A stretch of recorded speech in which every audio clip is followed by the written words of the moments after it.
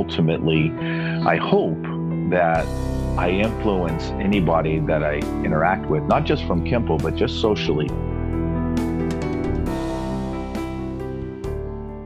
Hey everyone, welcome. Thanks for coming by. This is Whistlekick Martial Arts Radio, episode 428. And today, my guest is Mr. Joseph Conway. I'm Jeremy Lesniak. I'm your host on this show, founder of Whistlekick, and a passionate martial artist. And I share that passion with you twice a week via this show. On Mondays, we bring you a guest interview, like today. On Thursdays, we bring you some kind of a topic. Sometimes it's just me. Sometimes another person comes on board and we tackle some subject, some idea that we want to discuss. You can find everything that we've got going on with this show at whistlekickmartialartsradio.com. Everything from transcripts to links, photos, videos, and a whole bunch more. whistlekickmartialartsradio.com. Whistlekick.com is the place to go for everything that we do at Whistlekick, because we're more than just this show. And in fact, we've got a store over there with a bunch of apparel, training products like uniforms and apparel. I already said apparel. Protective equipment. Yeah, we do that too. And if you use the code podcast15, that'll get you 15% off everything in the store. You can also see all the other things that we got going on. Now, today's guest is someone that, as I say in the interview, you're probably going to recognize in video, in photos. You might recognize his voice, but you probably don't know his name because you know him as a character that is incredibly important within the context of what he does, but still a bit behind the scenes. And that's part of why we wanted him on the show, because there's so much going on here with this man, and he is so much more than this character that I wanted to talk to him. We talk about life, we talk about his martial arts history, and we talk about all the things that you might expect once you figure out who he is. So let's talk to him. Mr. Conway, welcome to Whistlekick Martial Arts Radio. Hey, how are you, sir? I'm doing great. How are you? Fantastic. Beautiful day. Is it? What's the weather going on down your way? Well, I am actually currently visiting my mother in Galveston, Texas. So it's a bit balmy, a bit warm, but beautiful. Just beautiful. Well, I ran on the beach this morning. I was kind of nice. Yeah. Nice. Baywatch style? Oh yeah. In slow-mo, just kind of like speed hitting, just drop it back a notch. That way you can see all the jiggly parts move. Right. I mean, that's what people tune in for, is the jiggly parts. Oh, I got plenty. So, listeners, you may not recognize today's guest by name. Some of you are listening to the voice saying, I know that voice. But I'm going to guess that virtually all of you would recognize him if we were doing this in video. And that's because you have the distinction of, I think, being hit more than anyone I've ever known. I've watched you get beat up in some of the most ridiculous, creative, and entertaining ways that probably anyone on the planet holds the distinction of. Yeah, Guinness needs to get in touch with me. Yeah. Have you ever done math on how many times you've been hit in the groin? Oh man, let me tell you, the quadratic equation, just to bring it back and around, just would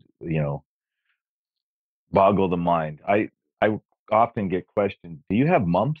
And I'm like, no, they just haven't dropped yet. Those are my testicles that are just kind of. So you threw a math joke at me, and my brain is half wandering away with that. A squared plus B squared plus groin squared. I mean, how do we pull that one back? That's an algorithm, right? That's how they figure out algorithms with algebra. So that's what we're trying to do, is create algorithms for the inner space, the interwebs. By if you kick the nuts hard and long enough, you create an algorithm to get more. You can make it go viral, and guess it worked the first time. The 100 ways. It did. So, of course, listeners, if that's not enough information, if you're still going, what are you talking about? It's got to be the voice, because old Todd Woodland just can't shut that guy up. He's always trying to get his peace of mind in. Right. Absolutely. Well, today, today's guest holds the distinction of being the uke for Master Ken. And we thought, there's a guy under there. Yeah. There's a guy who is more than Todd. I didn't Right. introduce you as Todd. And I'll confess Yes, that sir. when the guest form came through, I had to, in my brain, I had to make that connection from your name to Todd. So it worked. Right. It didn't work. It was like, because I don't know you. I don't know you as Joseph Conway. Joseph Conway, right? So let's go ahead. That's awesome. Everywhere we go, it's Todd. It's actually become my alter ego. It's not just a character. I actually have embraced Todd. I walk around with the Todd arrogance, you know. How are Todd Woodland and Joseph Conway the same? Both love getting hit, man. Okay. That's exactly the truth. I mean, I practice Kempo karate, Jeff Speakman's Kempo 5.0, and I was introduced to that by my best man before our wedding. For as a wedding gift, he paid my first months over at the Kempo school, and it just immediately, just the physicality of it. I had done some BJJ before with Alberto Crane when he was just getting started in Santa Fe, and but once I got into Kempo, man, that was a lot of fun. So it's a lot of choreographed striking and hitting. So you kind of know where you're going to get the hit, so you can kind of brace up for it.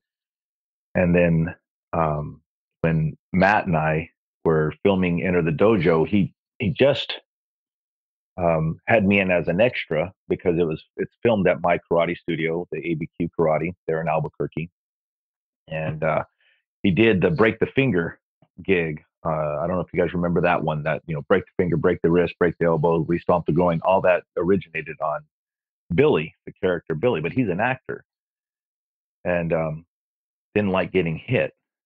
So then, just by default, Matt went to me because Matt and I got our black belts together in Kempo. And he said, let me do this on you. And then from that point on, it was every time that he had to demonstrate something and to sell it, I'd actually encourage him to hit me harder.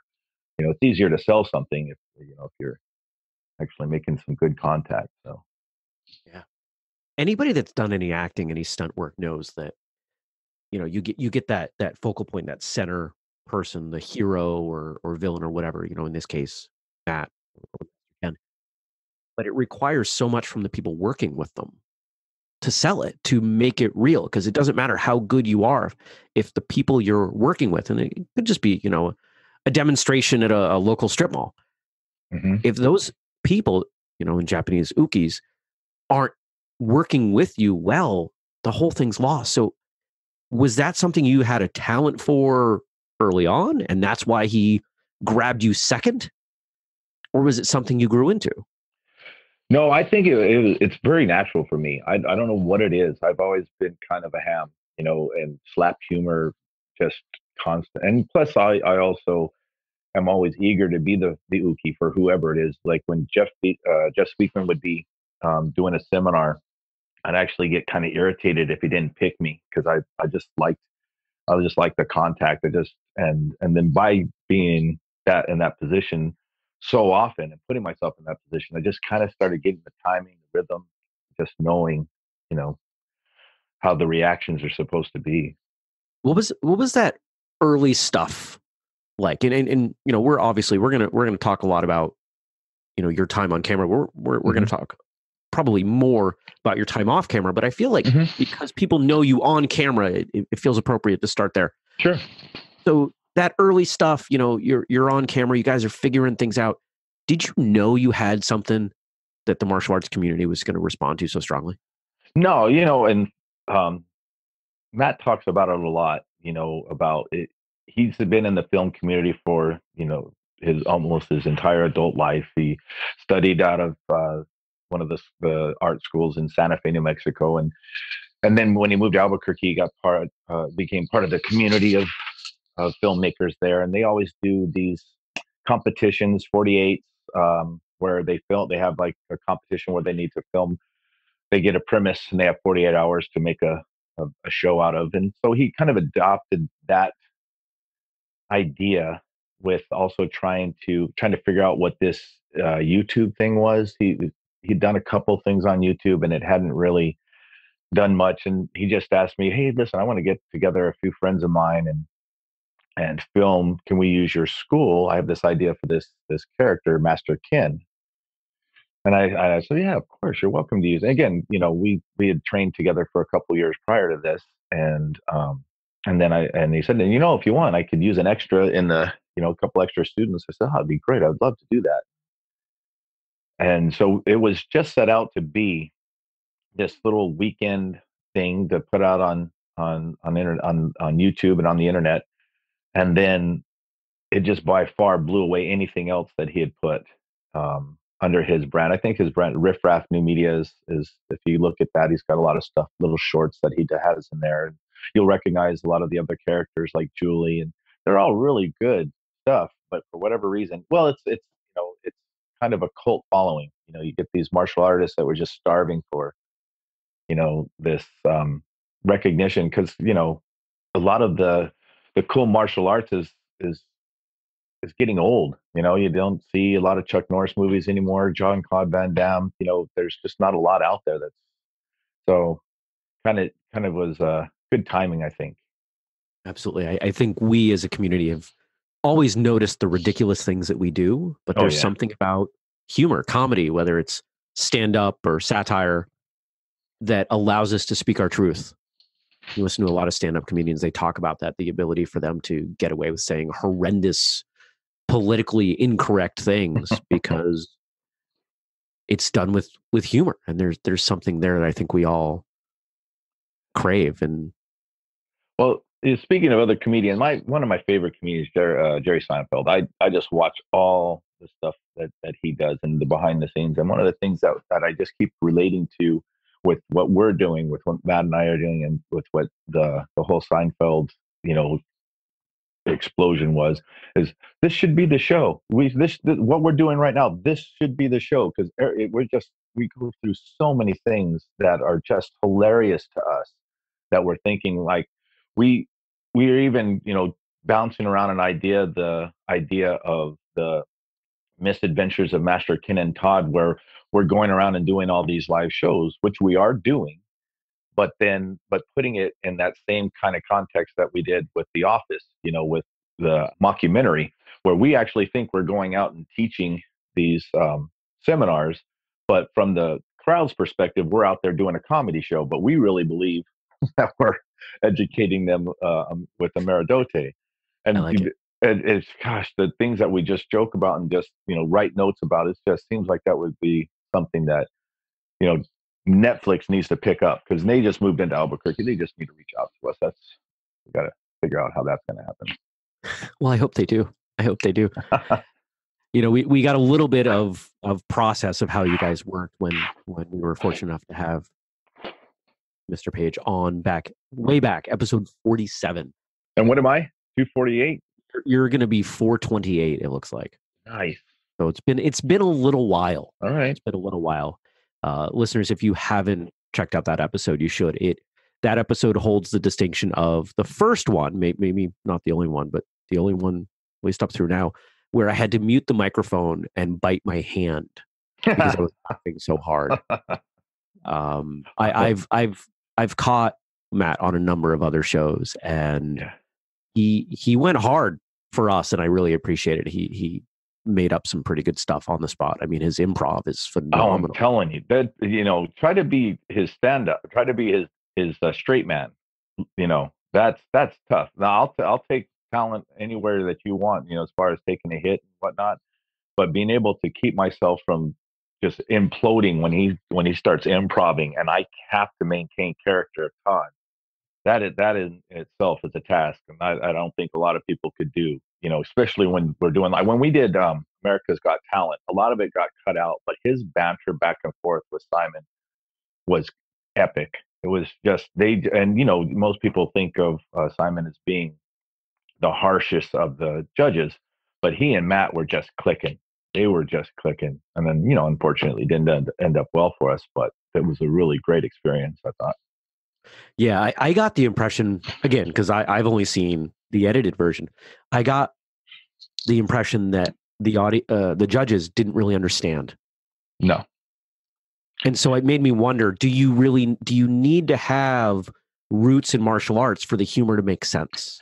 Not anymore. And I'm glad that you brought that up, because the live show that we're doing now, because what I think most people knew us about back when that first aired was the 100 ways to hit the groin, and that's really funny to watch with sound effects and, reaction and sped up video. But to try and put that into an act is not, not really going to sell, especially when you're trying to engage a crowd. But over time, since then, we've developed this live show that just kills. We got it. I think we got about 2 hours worth of material, and we'll cut and paste 15-minute segments to meet whatever demographic we're hitting. So, like for example, this year we were in Raleigh, North Carolina, and we performed for the Caterpillar, that huge. Oh yeah. Yeah. So we did a corporate event for them, and that was when we went in with one of our hands tied behind our back, because literally right before we're getting ready to go on the show, the guy who was hosting us, he he came up and he said, "Listen, we've had a really bad situation. We had a tragedy where a couple of our people were killed in Florida, but go have a good show." Wow. So what'd you do? Yeah, so Matt and I looked at each other like, "Oh, well, all right." But regardless, but the thing is that when we were finished with our show, it killed. They did. Oh, excuse the pun. It did really well, and It wouldn't have been a pun if you hadn't brought attention to it. Sorry, I know. See, I told you. I go dark. Um, but but it did really, really well, and the folks there were very appreciative of us. They're talking about bringing us back out to Charlotte for this huge convention that they do. We'll see how that works out. But then, so from that, then we were in Toronto just a few weeks ago, and we did a kids seminar. So we could take it down a notch to where, if you watch the show, it's very edgy and it has a lot of innuendo. But we were able to put a full hour together for some kids at a camp. So, and of course, all the martial arts events we'll actually get on the mat. We do a live seminar. That's a fun one where we're actually having a seminar. People on that. We did one in San Diego. Achieve Martial Arts, I think it was. And then there's just the actual stand up where we're up on stage. We did one in New Jersey that where we're up on stage, and like I say, we just cut out of that the material, and most of the times we can run over. We're like, oh man, that we're 15 minutes over our mark. Then we stick around for a while and meet the people, do pictures with them, and then occasionally the host will take us out to dinner, and that's the really fun stuff. Like you and I were talking pre-show about how you get down and you sit and you have your stories after the fact. And the funny thing is that's where we get some material. People telling us their crazy stories. Master Ken would love this situation, and Matt's sitting there listening, and he looks at me and he's telling me, with his eyes there, be sure to take notes on this one. we got to add that one to the show. Yeah. Now, I think it's pretty obvious how the martial arts comes into the comedy, but how has the show, how has this humor changed your martial arts? Well, I've never really taken myself too seriously. I just see myself. I just really enjoy the martial arts kind of lifestyle, because it's not just about being on the mat, what you're doing on the mat. It's the whole thing. Waking up a martial artist, going to bed a martial artist. It's not just, okay, well, I'm in the dojo now, I'm going to turn it on. It's just it's and so when you have that kind of I don't want to say stress or pressure, but that, you kind of put that on yourselves. Like we have a saying in Jeff Speakman's organization that you lead by example. And so I wear a wristband that I've put on since 2003 when I joined this organization that says that, to remind me that I have so many eyes on me on how I conduct myself, not just on the mat, all over the place. So when you have all that pressure and all that stress, and you know that you really got to lead by example, it's nice to be able to cut loose sometimes, and make fun of yourself, and make, because some of the stories that I tell them that I go through end up being in the show, and of course all of the stuff that somehow gets to him. Matt being who I'm talking about, Matt is able to take this information and put a real comedic spin on it, and he's just brilliant. And I'll use this opportunity just to really put him on a pedestal for a second, because not a lot of people know that he does everything. Not only is he, master kin, but he's coming up with the ideas a lot of the time, running them by me, and then we put them together. But then after that, he's the one editing the show. He's the one doing the sound. He's the one that's managing the live show now. So whenever somebody calls or emails, this guy is just full time, 12, 14 hours a day trying to promote this. And originally he was just trying to do that and his acting career, but this is just pretty much taken over all of that. And again, I hope the hard work pays off for him, because, he's really sacrificed a lot for it. He has, and he does a phenomenal job. And anyone who hasn't taken a passion and tried to turn it into a career, it might be hard to understand, but if you've done that, you know how challenging it can be. And especially in the martial arts. I mean, if you look at martial arts careers and then you take out owning and operating a martial arts school, there's not a lot left. And there aren't a whole lot of us trying to start martial arts businesses. And I think this is one of the things that Matt and I have kind of connected over. I reach out once in a while, we chat periodically, and there was something we were trying to do. We were trying to find a comedy angle for something. And I was like, Matt's done it. Yeah. Master Ken's done everything. And it's like, I don't know if you've seen that South Park episode. Simpsons did it. Yeah. And I reached out to him. I was like, it's just like that. I said, do you know how frustrating it is to try to find something in the martial arts that's humorous that you haven't done? And he said, actually, yes, we struggle with it all the time. Yeah. Yeah. We'll think we've tapped the well, like that's it, we're done. And then next thing you know,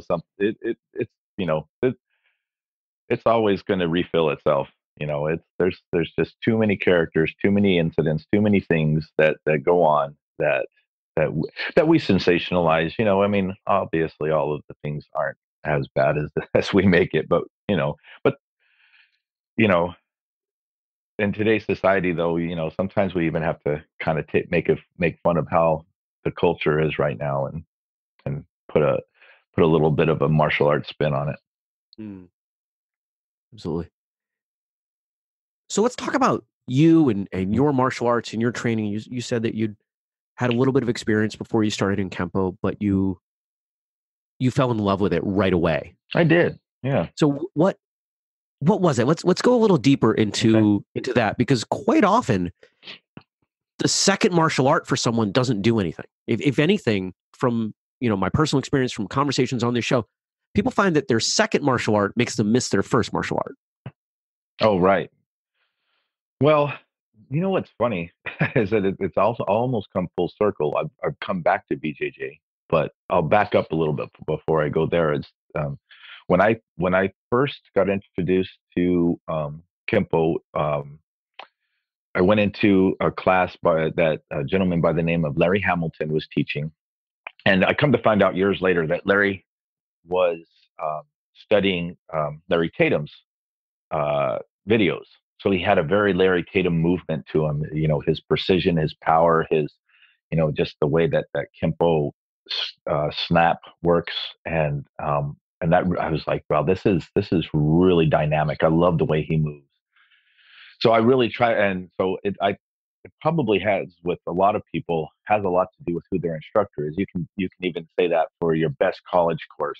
This instructor was amazing. Because this instructor was amazing, I went off into this field. So I was again introduced by this amazing guy, Larry Hamilton, and I and my one of my biggest influences was my training partner at the time, who is now a huge part of Just Speakman's organization. His name is Tony Potter, and he and I went with Larry Hamilton, and we trained together. And just loved the way he moved and hit. With if you've seen any of the Larry Tatum videos, then Larry Hamilton moved just like him. And then as the internet became more and more popular, and you can find stuff on YouTube, then Paul Mills, when I saw that a big guy, because Larry Hamilton's a smaller statured person, I'm a bigger guy. I'm like 6'2". I'm struggling between 200 and 300 pounds, just depending on on how late I eat at night. But Paul Mills seemed like a pretty big guy, and he moved as fast, if not faster, than Larry Tatum. But his power of his strikes just were so dynamic. And so I would just watch video and video of him, and then I'd go and I'd hit the bobs because I couldn't hit people the way Bob does, because you see those videos, and you can feel it through the video. And and that was the thing. I just loved the efficiency of it. And then so what happened was, is after I did a couple of classes with Larry, then immediately I went out and bought the Infinite Insights. So I started reading those by Ed Parker, and I was like, oh, okay, this is something that I need, because BJJ, when I was taking that with Mr. Crane, there wasn't a lot of structure to it. It's just time on the mat.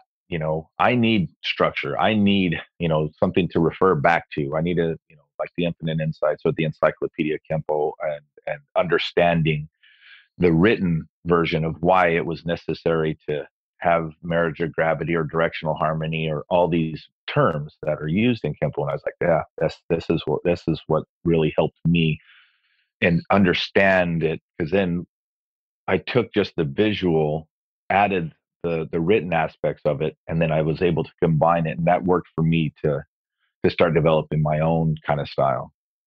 Hmm. Huh. And fast forward, we were talking, and before we went live here, that Hmm.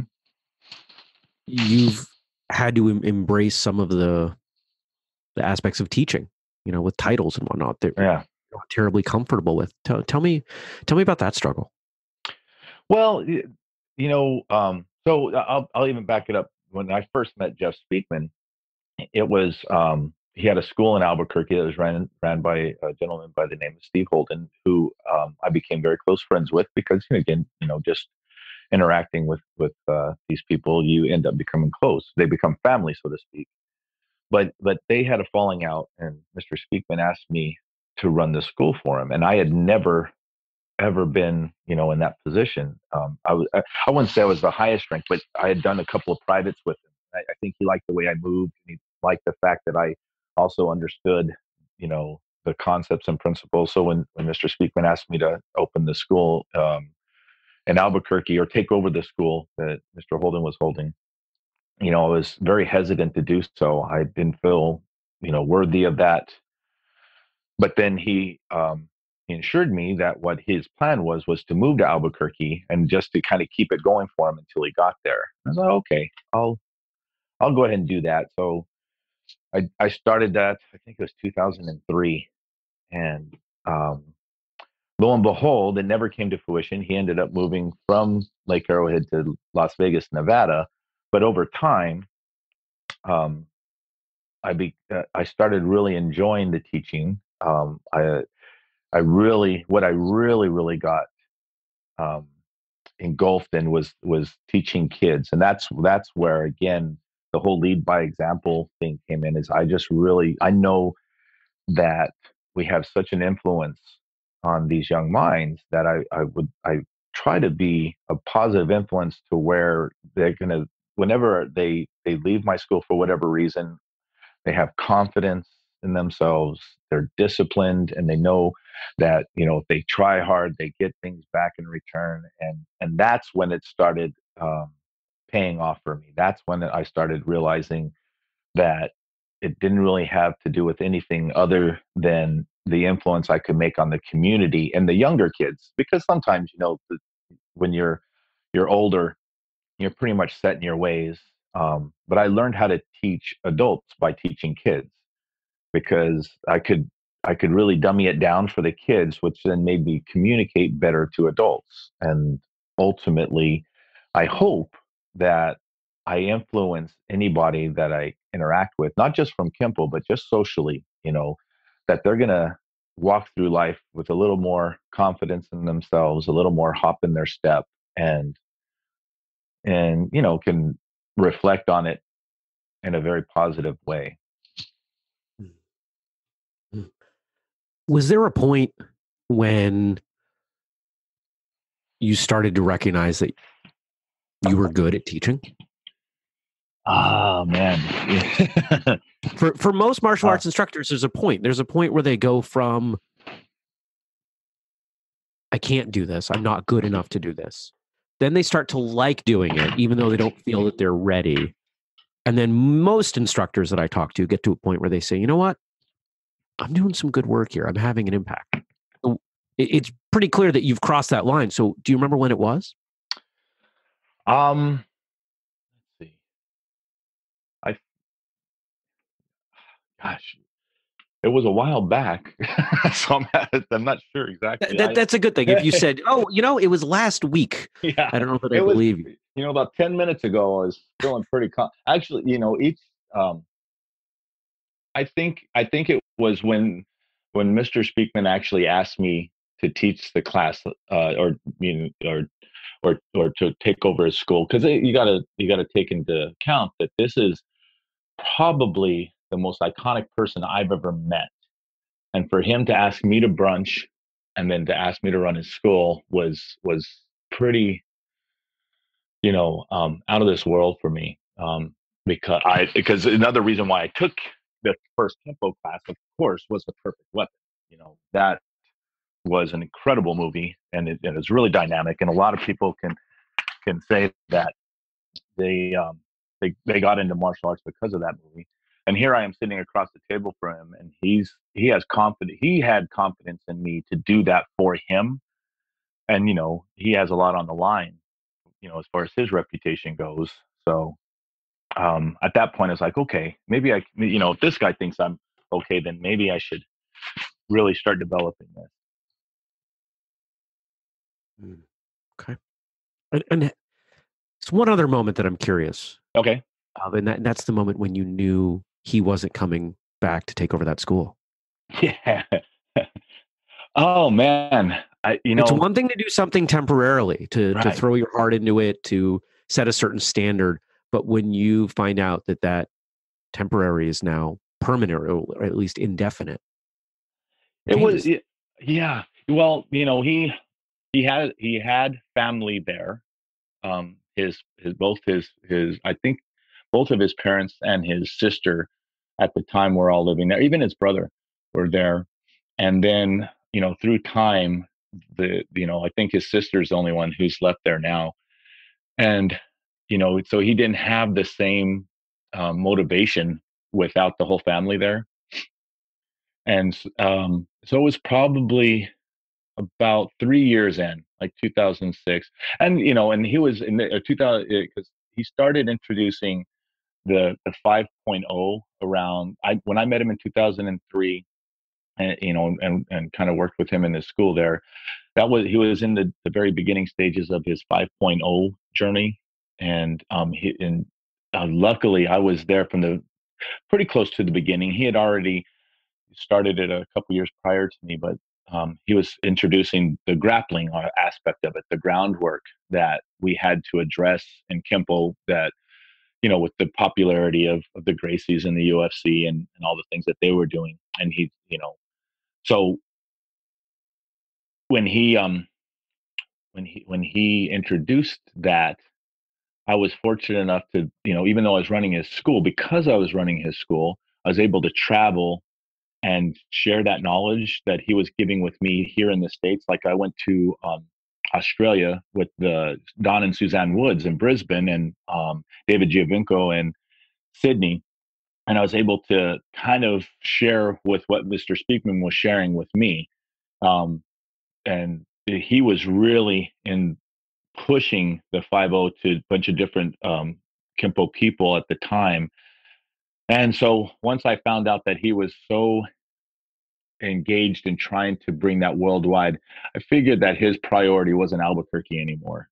And so, because now we've grown to, I think, almost 30 countries, and I think we are to date the biggest Kempo organization to ever exist as a whole. Oh wow. Yeah. So since then it's just he changed his focus to bringing that out. And in fact, there's talk, there's rumbles that they're going to give him his master's, his 10th degree in 2020. Oh wow. Which Wow. That's I'm very proud to say I'll be eligible to test for my fifth in the very same test. So that's another thing that Mr. Speakman does that really inspires me, and that whole lead by example. He gets in every test. When he's testing for 10th, he's in line with us, banging with us, and so it's not like he's just taking this honorary 10th. He's physically going in, performing his kata. He's getting in the technique lines, banging with us. So we can really, really respect that. mm, mm, super cool. Super cool stuff. Now you've mentioned travel, Hmm. and being able to go around and you're traveling for other reasons now too. Right. That's a blast. Yeah. And you get to hang out with different martial artists and Hmm. engage with them. What are they saying to you? What are those conversations like? Are there themes that come up? You know what we hear more often than not, and especially, and I hate to keep on bringing up the climate of today, but if people need an escape from stuff, so mostly what we hear are thank you. Thank you so much for making us laugh today. Thank you so much for bringing this silliness to the world, or to our world, that we can escape from the stresses of the day, and that's, I think, the motivation for both Matt and I, is that to know that we're making other people's lives. It's not just this comedy. I mean, it's an escape for them, and so it's fun to hear that. It's fun to hear that you're helping people in different ways. Mm, absolutely. And what do your students think? I'm sorry.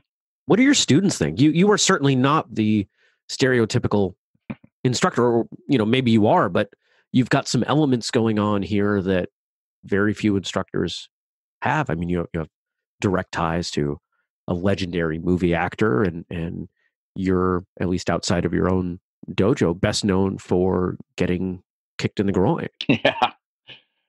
The funny thing is that a lot of my students are oblivious to all of that. I don't use that to enough of my credit. I don't, like I said, the majority of my students are kids. I mean, I have a small contingency of adults, but I don't think it's good for our kids to watch our show. It's a little bit, Probably not. not quite appropriate. Every once in a while, a parent will come in and they'll recognize, that who I am, and they'll even let their kids watch some of the more tame videos. So, but then again, we'll get most of the people that come into the doors because of Mr. Speakman are adults. They've seen the show and or seen his movies, and but it's mostly just by chance that along a lot of marketing struggling. Some of the things that I've had to struggle with as a business owner, because I loved martial arts, but I've never been a really good business owner. And so, the being part of Jeff Speakman's organization has introduced me to a lot of people, and also with Master Ken. Like, we went to premiere out of Knoxville, and I saw, oh, you mean you can make money at a karate school? Okay, I had no idea. I thought, I had a job to support my karate school, and again, with the culture within Jeff Speakman's organization, he has Tony Potter, Anto Parsegian, Truett Wheeland, and Dan Pribble. They're considered to be his four horsemen. Um, and Dan Pribble, out of California, Oak Hills, has really mentored me on the business aspect of it. Tony is more my inspiration when we train. He's constantly trying to, sharpen my skills, but Dan's really trying to help me run a business. And I appreciate all of them. Even Truett out of San Antonio has always been more than eager to help me understand the business part of it. And but it's tough. I mean, like, because you would think, oh, I can just go in and teach karate, and it's like Field of Dreams. You build the mat, they will come. No, they Yeah. don't. Even if you're associated with an icon like Jeff Speakman, and you're out and you have over 7 million views on YouTube, they will not come. You have to go out and you have to get them. You have to figure it out. Dan has shown me how to do that. And since I've businessed up with him, our school's a lot more successful. And I've changed my focus. And my focus used to be I just wanted to bang with adults, but now the business aspect is, again, you want to teach these kids. So we started an after school program. We go pick up the kids from the local elementary schools, and we give them some homework time and then some mat time. And ultimately, like I said, they'll be influenced by the time they hit junior high, that they're the leaders, not the followers. That's good stuff. And yeah, I would say that the majority of martial arts school owners, at least in the United States, are, if not financially struggling, they're not what they would call successful financially. Right. Success obviously can have a lot of different definitions, but your description of having a job to support your martial arts teaching habit, Right. is far more common than I think a lot of people realize. It's something that comes up on the show. And honestly, there are a lot of behind the scenes conversations that listeners don't get to hear, where people are calling me and saying, I know you understand business. Can I just bounce some things off of you? All right. Because there are resources out there, but there need to be more, and hopefully there are more. Well, Century Martial Arts, they have a business, the masterminds and all that, and I plan to team up with them a little bit. Hopefully, I need Frank Silverman out of Florida. He's always been just Century has always been really helpful with the Master Ken project. But because of the Master Ken project, I was able to meet some of their business advisors, and it's hard juggling all those things, but that's on my to-do list, is get together more with their business assistants that they have. And but yeah, my day starts out at 7:30, and I'm a bookkeeper by day, a martial artist by night, and a YouTube sensation, in the wee hours of the night. I'm literally starting at 7 in the morning and getting home at midnight after we film. And that's a typical day in the life. Outside of martial arts, everything we've talked about today has been martial arts and hooked into martial arts. What are you doing when you're not training or teaching or, on film or traveling for martial arts? Is it, besides sleeping and eating, I mean, is there non-martial arts stuff in your life?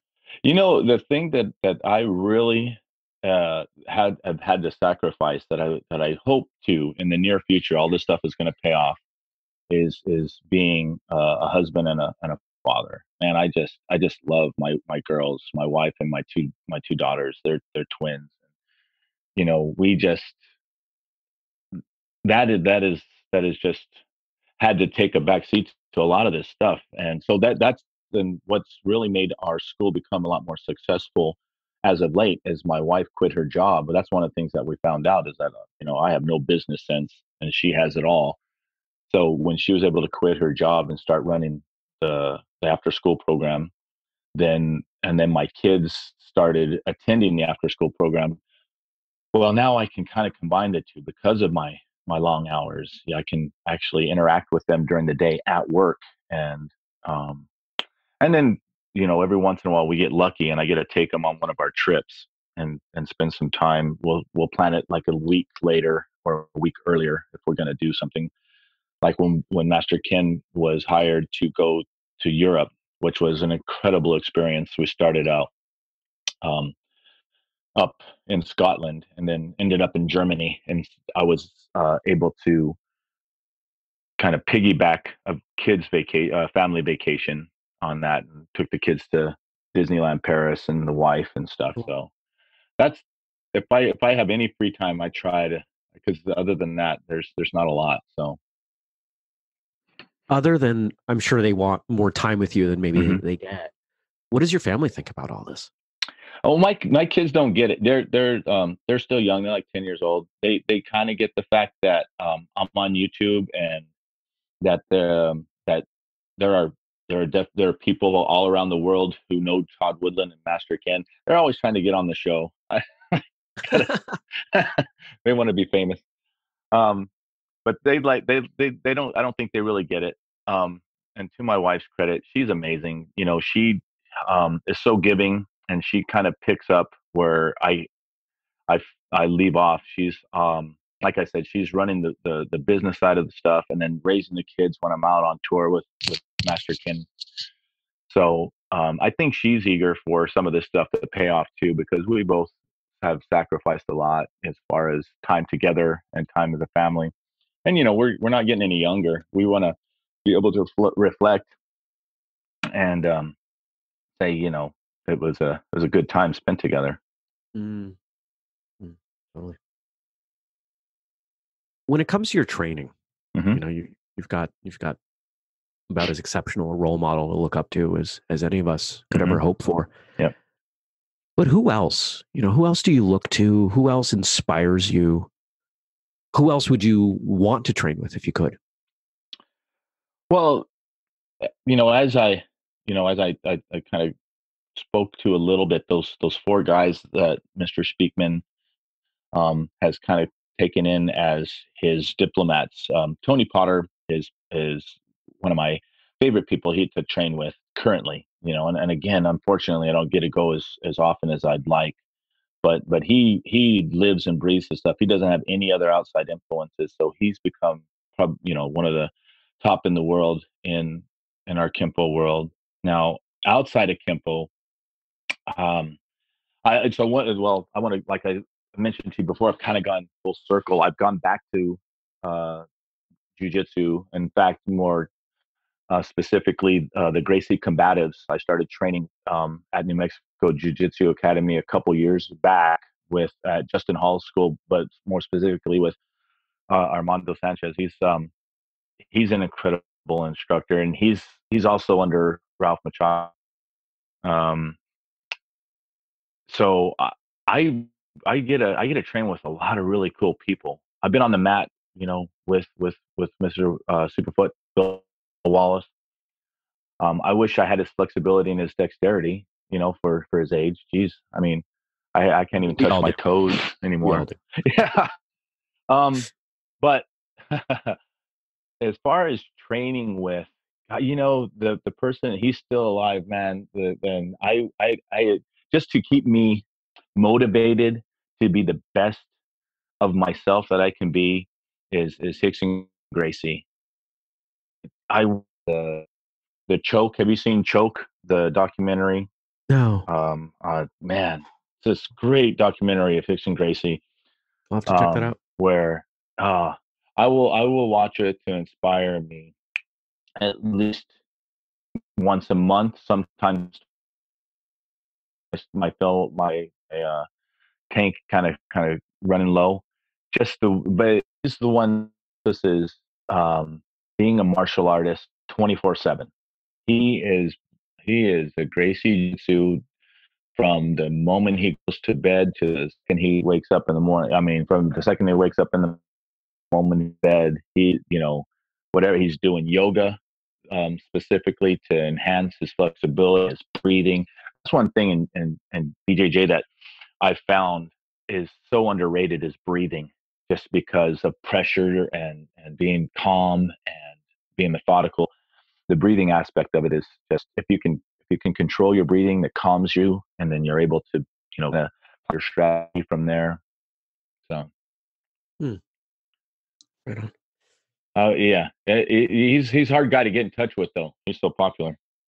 Yes, yeah, we've made some forays into bringing some of the Gracies on, and if you look through the guest list, you know that none of them have worked out, but Yeah. there's still a And future, right?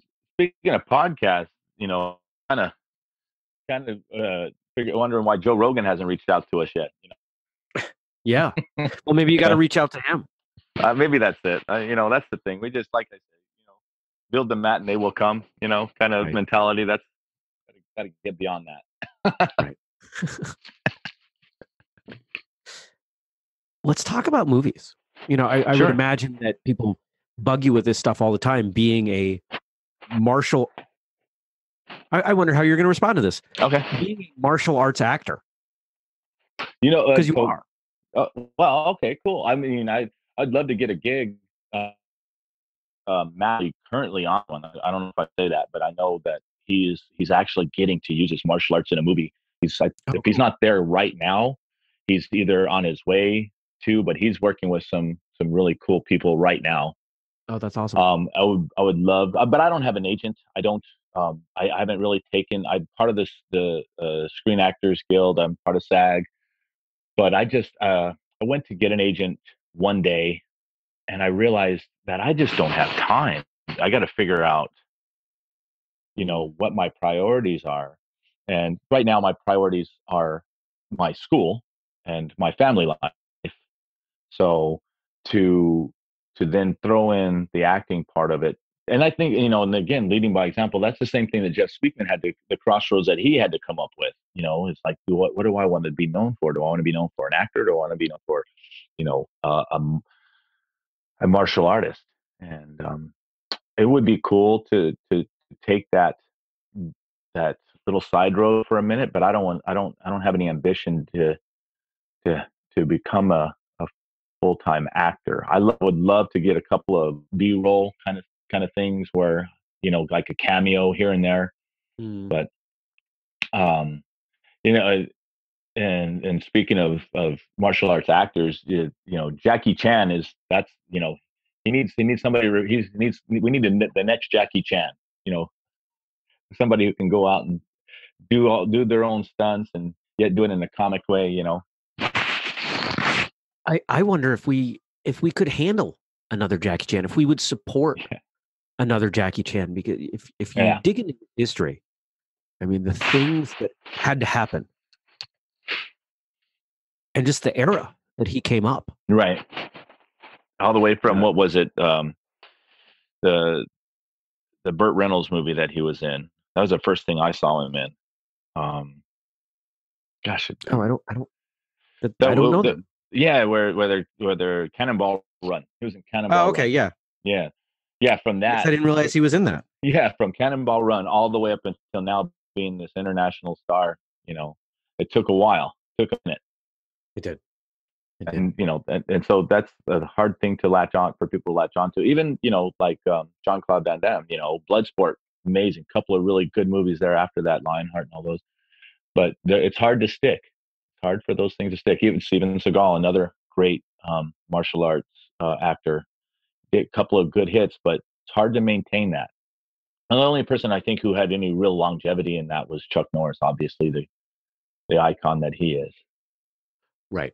And I think because he, his movies ended up with a bit of a formula, and I don't mean that to be disrespectful, but I think there's, you look at Van Damme's early work, you look at Seagal's early work, they were a certain type of movie, but as those movies started to become slightly different, people just didn't respond to them. Time Cop was cool, but then where do you go from there, right? Right. Bloodsport is a classic. Oh yeah. And we overlook so many terrible things in that movie when we call it a classic. Right. Well,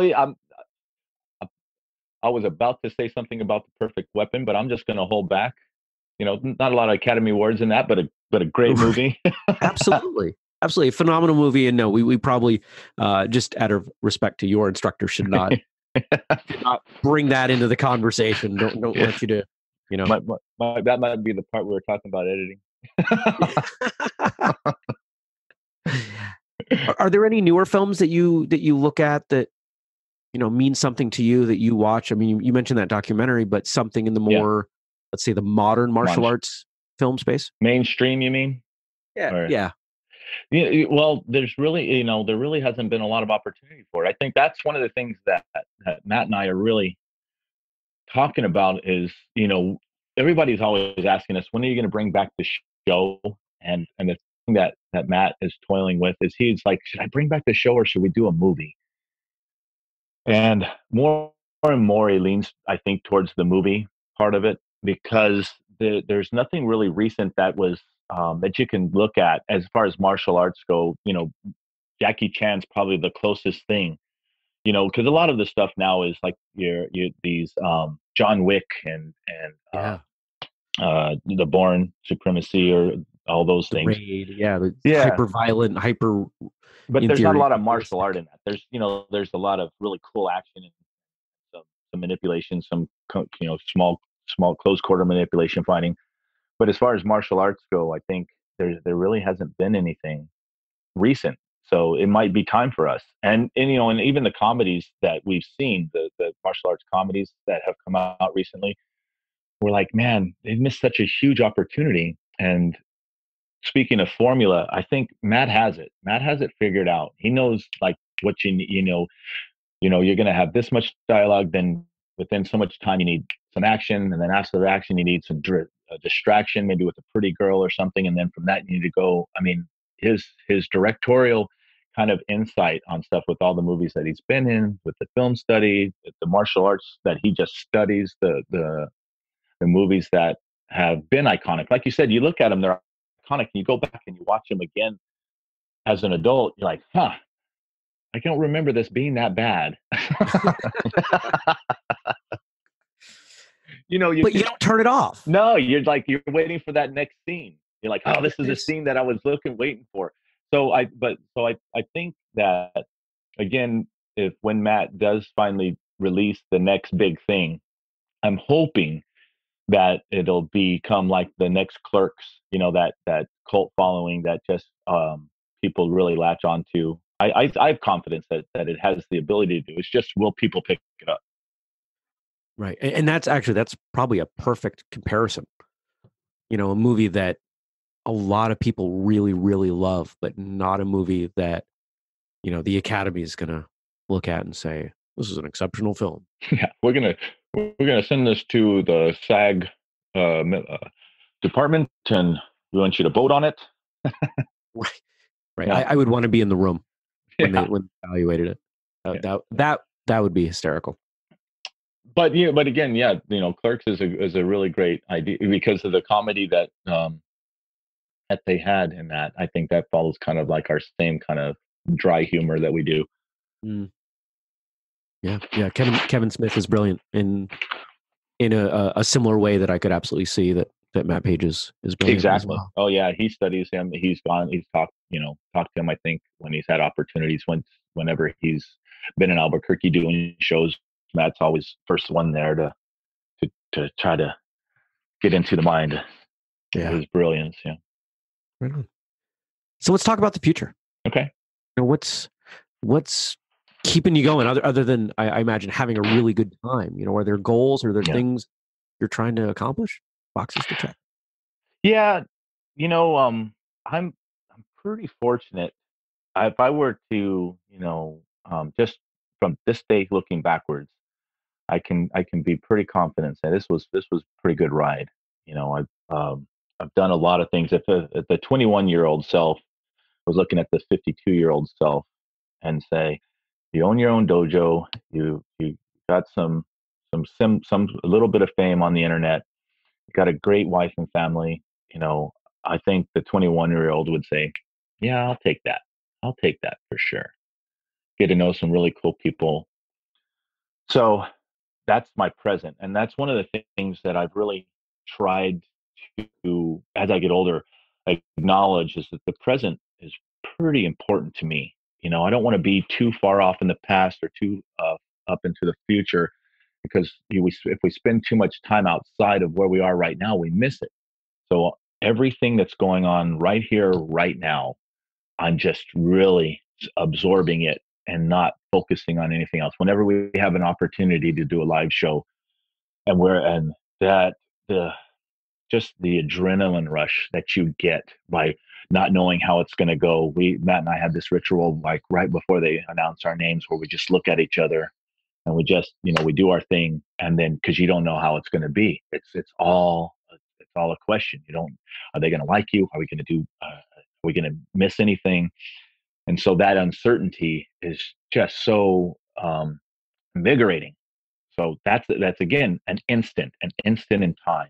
Just really internalizing that instant and being one with it and just really enjoying it. And then, we'll go on to the next instant when I have a group of 50 kids that just tested in front of me. And I remind them, man, it's instances like this, it's times like this that just gives me shivers. This is what makes me just love being alive, is to see you guys at this moment in time and how happy you are, and that somehow, some way, I had some influence over that happiness and joy and all the sacrifices you made to get to where you are right here, right now, and really just take that second to enjoy it.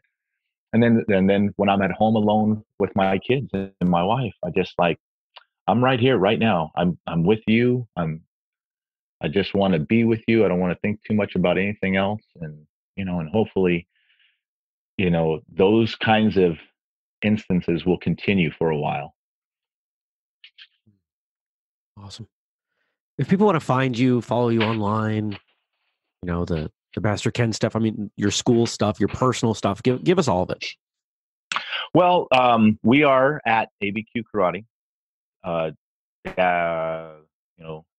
in Albuquerque, New Mexico. And it's actually abq-karate.com if you want to look for us online. We welcome people to come in, fans of all sorts. We have people from other schools all over the world that will take sidetrack their travel plans just to pop in, and we encourage that. We want you to come in. We want you to say hi. Matt has an office there that he sits at behind the doors where he's editing and writing scripts and coming up with ideas. So we're off of where you can find our address on our website. Of course, I have my Facebook page that you can look for and friend me. And one of the things I need to do, that I'm, again, this old guy, always a decade behind. I haven't gone on Instagram. I have an Instagram account, but I know I need to develop that. I'm going to try to get more engaged in that. But like I said, if you're in town, you're in Albuquerque, you want to come by, just pop in. Right on. Nice. And of course, we're going to drop links to everything that we just heard and all the other stuff that we talked about today at whistlekick, martialartsradio.com. So you can not crash your car if you're driving or something. I appreciate you being here. I'm going to ask you for one more thing as we head out here. Okay. What parting words would you leave everyone with? Say that again. I sorry, I got a little static there. Yeah, it's all good. Parting words of wisdom, happy thoughts. How do you want to close this? I think just the way I summarized my future plans is just kind of, I think that if we all really focus on what's going on right here, right now, it's really not all that bad. I mean, there are people that obviously are struggling. But if you can just take a second just to kind of recognize all the things that are going positive in your life, just kind of embrace that. It's because it's fleeting. We're going to wake up one day and be 52 years old. And you're like, man, yesterday I was 17. So really slow down the moments, man. Take advantage. Man, that was a lot of fun.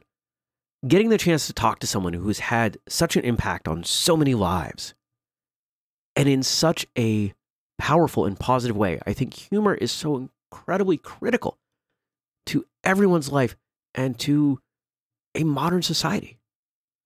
The ability to laugh, especially at ourselves, is so important. And I really appreciate all the work that Mr. Conway does to help facilitate that. So thank you, sir. Thank you for coming on the show. And I do look forward to talking to you again, as well as the next iteration of anything from Master Ken. If you want to find the show notes with all the things we've talked about today, head on over to whistlekick-martialartsradio.com. Episode 428, you'll see everything we got going. Photos, links, you name it, transcript.